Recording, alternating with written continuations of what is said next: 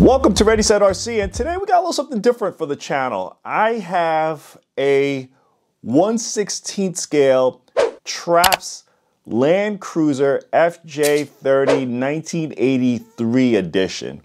I'm gonna call this for what this is, guys. This isn't gonna be for everybody, but for those of you that like RC models, and what I mean by that is RCs that are more for show than they are for its functionality, you're gonna like this one. This one I purchased from Asia Tees. It's going for about, I'm just gonna round it, 70 bucks.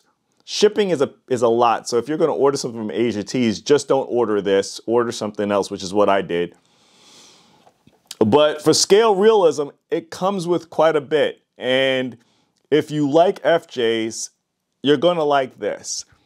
Now, TRASPED is one of those manufacturers, you guys may or may not be familiar with it. So if you guys are familiar with HG and the HG military vehicles that came out a few years back, and they were all metal, same company. I purchased it because I have a TRASPED Hummer, and you guys may or may not have seen that on the channel, but I like that, so I figured let's pick this up, 70 bucks. So this RC has multiple functionalities. You have a horn, engine noises, smoke coming out of the tailpipe here. The doors all open up, the side mirrors all fold in, the wipers move, the hood opens up too, and that's where your ESC is going to be. Multiple different headlight functions. This bumper does not come on it. That's one of the pain in the butts because you got to remove these front tires, and the hubs that are on them are horrible to come off, but you can get that bumper on, as you see that I have here. The wheel, the spare wheel in the back, this also does not come on mounted on the truck. You have to mount that on, but this was very simple to get onto the truck. The stickers, none of the stickers come on this, and the stickers, that's the other pain too. None of them are cut to shape. So you're gonna have to do a little bit of trimming for the stickers. They don't quite go where meaning the sticker sheet shows, and I'll show you guys everything else that comes with this truck. So talking about some of the boring stuff, this is the USB-C cable that you're gonna use to charge the battery. The battery looks like it's a lithium-ion battery, but I'll show you guys the way that it goes in is kind of proprietary. You get a couple Allen wrenches, a T-wrench, looks like some double-sided tape, and a Phillips head screwdriver, which is what I use to mount the front bumper. Most of the hardware on there is going to be Phillips. You get instructions for the smoker, which is what I mentioned in regards to the exhaust. Full instruction sheet, and it's also in English so that you guys are aware it's not solely in a foreign language. It is in English too, so you guys can walk through it very easily. And it gives you, I'm going to point to this really clearly, it gives you the dip switch settings that are on here too, and that's one thing I'm going to show you once we go over to the controller. The agonizing stickers, as you guys see, that I've decided to put some I did not. Stickers do not come crooked like this. This is me seeing what fits, what I like, and what I didn't like. I didn't like these stickers on there, so I chose to put them right back on the sticker sheet. These were completely too big to fit under the door, so no use. I was going to use them, but there's no use if that's going to be the case. And then we have the controller, and I gotta say, guys, the controller feels really good in the hands. We've seen models that look like this. This one doesn't have any branding on it whatsoever. It takes 4 AAAs down below, and it's one of those with the slide, and the lid stays on, clip and puts back on. There's a little bit of a grip on the back side. It's a plastic grip, but there's a little bit of a grip on there that lets it stay firmly in the hands, easily capable of one-handed driving, and the throttle feels nice and springy. There looks like there is a loop on the back side if you want to put a lanyard on there. And then the functionality buttons. So these right here are going to be solely for your steering trim and your steering dual rates. All of these dip switches are going to control either changing the throttle trim, changing the throttle dual rate, changing the reverse of the steering and throttle, changing the lights on, changing the lights off, changing the horn on, changing the horn off. You kind of get the theme here. So these dip switches are going to change everything. Right now, this is how I like my dip switch settings. Because I prefer, you're going to see, I prefer the engine sound to be off. And then you have the on-off switch down here. And the LED functions are going to show you either green being bind, the flashing right now showing that it's not bound, and then there's a blue which tells you that the battery is low. So for the truck, touching on the tires very quickly, these do have a foam insert on them. They do feel nice. They're not tacky. As I mentioned, this is not a truck I would say is comp level or anything like that. It is a model that can move, and that's probably the best way to put it. The front bumper, to me, it was a pain. You have to remove these tires, which is one thing, but then the steering link down here, you have to get to the other two screws down here. Now, you don't have to mount them. As you can see, the bumper's on there firm, and this is a model, so you're not going to be driving this and beating the hell out of it. You don't really need those two screws. I mounted the 4 screws that come on each side. Hopefully you can see that on each side of the bumper mount, and that's more than enough. You don't need anything else. The doors are a little bit of a pain to open, and I can't get my nail in there. And do not press this right here, because if you press this, this will fall in between the door and it becomes a pain in the butt to try to put it back in. I'll show you what I use. Since I don't see myself going in and out of this often, I use my hobby knife, got in between the wedge, pried the door open, just like that. And then the door's open for you. The interior is, and I don't know if that's gonna show up well, is nice and scaled, guys. It looks really good, and the interior lights up. And then the rear, you have a swing for the spare tire, and same deal with the rear. Gonna use my trusty hobby knife tool, get in between the wedge, pry it open. The doors are all held down with magnets. So far, me just driving around in my house, it's been fine.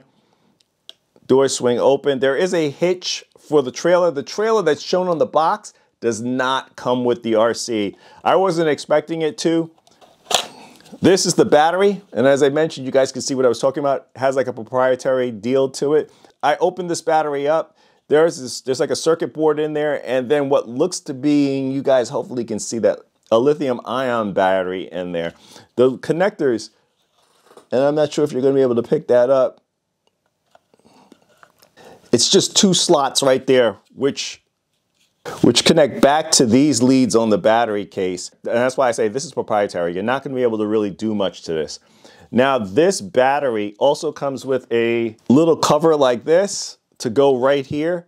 I'm running it without it. I didn't see the need of constantly doing this on and off like if I gotta charge the battery. So the battery goes right in, slides in, locks in place. The smoker, there's also a little tab in there. You remove that tab, and that's how you put the smoking agent to do the smoker for it. I'm not gonna do that. I didn't get that for all this. I just wanted a nice little FJ40 to put around the house. The spare is held on with a magnet. Nice composite bumper, LEDs throughout. Underneath, this is what you're working with. You have a 4-link suspension in the front, 4-link suspension in the rear, composite drive shafts in the front and also in the rear. Looks like we have a composite axle in the rear and also in the front. We have a metal frame chassis. We have a metal chassis. I don't know what it's gonna take to get this body off. It looks to be like about 6 to 8 screws. I could be wrong with that. I have no desire to upgrade this anytime soon. I have a lot of other projects that I'm working with. The shocks feel fairly, a little bit of binding, but as I mentioned before, you're not buying this because you are looking to kill it on the trails. You're buying this because you like FJs. So here we are, guys. Battery all in, all powered up. There's only 1 speed. Very clear, there's no 2-speed on this. I'm pressing it about that much, and then it starts to move.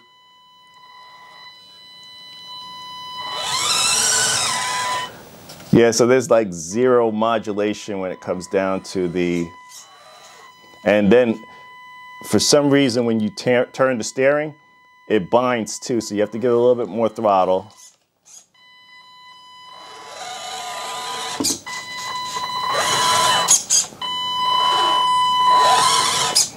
Right now I have the functionality where the lights are all turned off.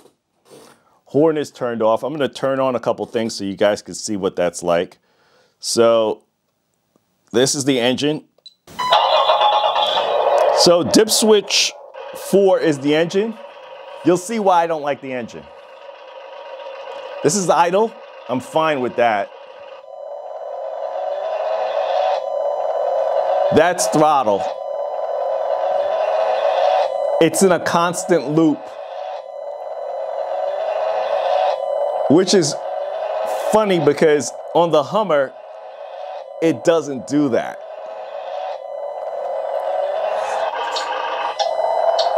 And the indicator noise.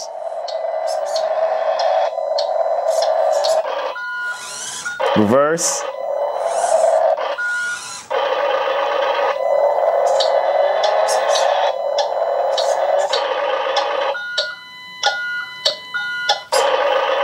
I think I've had enough about the audio.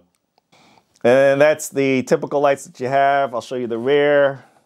That's what it looks like in the rear. I don't know if you're able to see that because it's really bright in the studio, but yeah, that's what the rear looks like. That's the front. Let me see if I can hit the right switch. Yeah, so I'm pressing the B switch right now on the controller. Right here, B. And this is what's giving me the different functionalities of the lights. And I'll just show you the indicator. That's showing there. Then we'll press the next one. Left, right. I'll show you the rear too while I'm going. So you get reverse lights. And just turn the lights off. You're gonna flip the third dip switch to the closed position. I don't mind the lights on or off. For me, it doesn't really matter, but I think it's kind of cool that those functionalities are there. The smoke position, I'm never gonna run it, so for me, that doesn't really matter. I don't really care for my RCs to smoke. But it's a cool RC, and for $70 US, if you're an FJ guy, it may be worth the pickup. You probably could do something in regards to the modulation, swapping out the motor. ESC, if you plan on keeping those functionalities, good luck. Probably do something with the motor and improve some of the modulation with this. Servo, it's okay for an RC like this.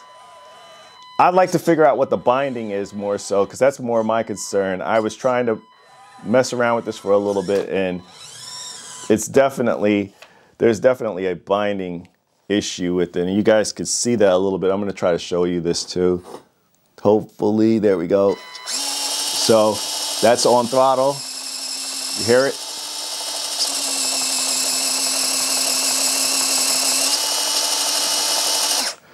I had another RC that was like this in the past, and I think I know where it's binding, so I may have to address it. It's just way down on the list in regards to projects at this point. I got a lot of projects working, and this is not going to be one of them at this point. Fun little RC. And it's very cool looking. We're gonna leave it here, guys. Please like, comment, and subscribe. Check us out on Instagram and TikTok for the latest posts of the channel.